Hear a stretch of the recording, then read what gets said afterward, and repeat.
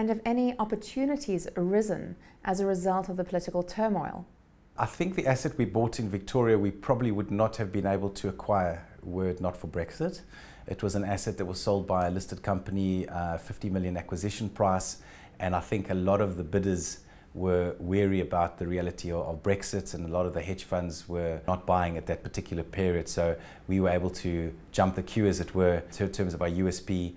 We were able to transact in a very short time frame.